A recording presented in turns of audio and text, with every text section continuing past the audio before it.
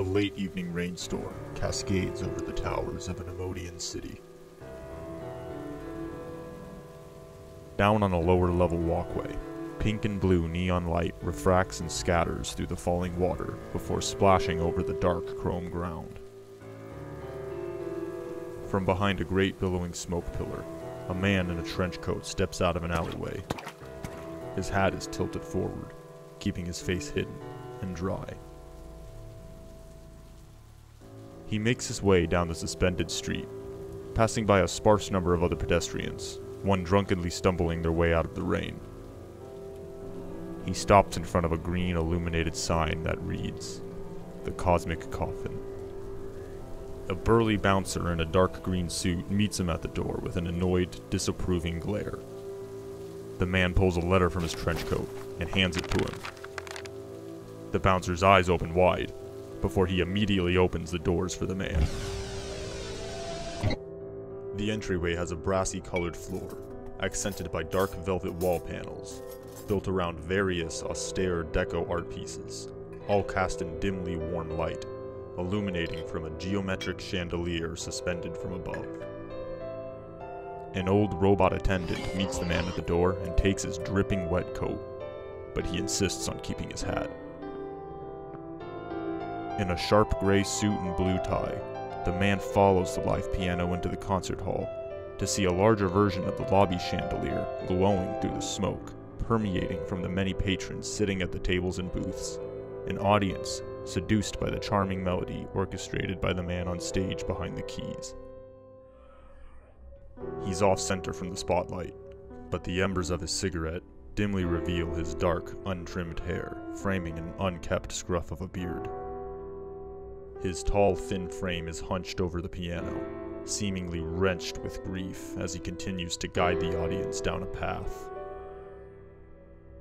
The man from outside settles into a seat at the end of the bar to watch the performance. A motion in the corner of his eye catches his attention. The bartender, a striking woman with long black hair and smoky makeup, gestures at him if he'd like a drink.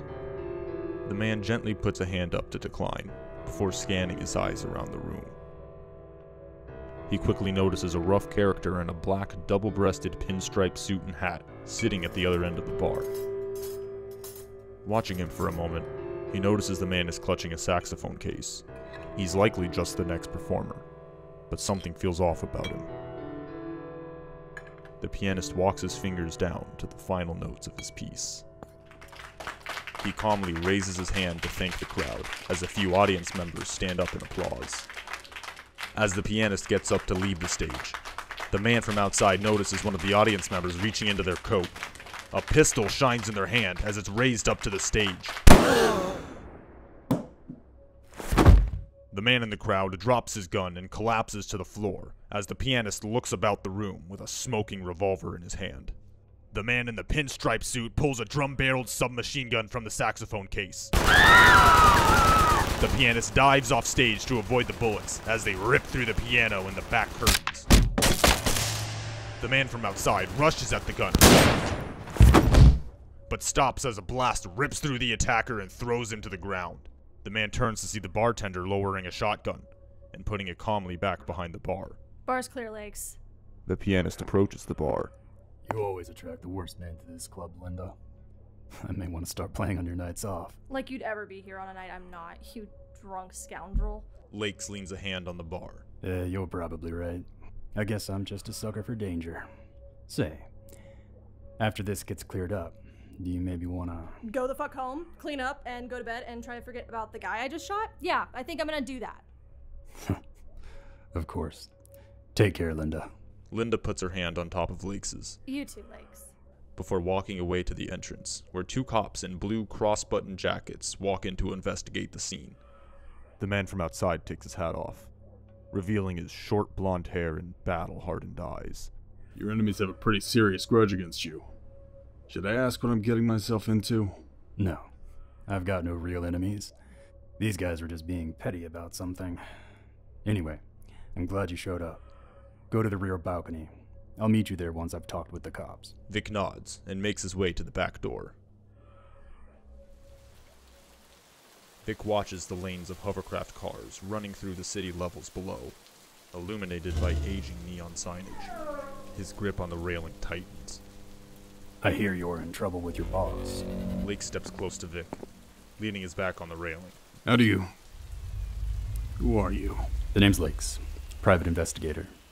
Your boss, Admiral Weiss. He's one of my subjects for reasons I'm sure a professional like you will know I can't divulge. Right. And you'll know I can't answer any questions from our official briefings. I don't have any questions for you.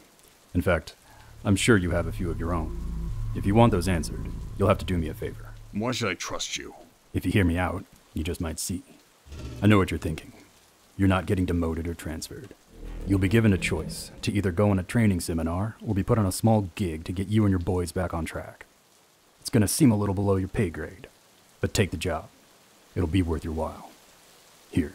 Lakes takes out a small data card from his coat pocket. Take this.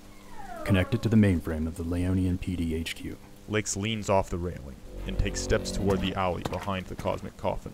Leonia. When Vice sends you there, you'll know I'm telling at least half the truth. Enjoy the sunshine. Vic watches Lakes disappear around the alley corner as he's left alone with his thoughts on the dark city terrace.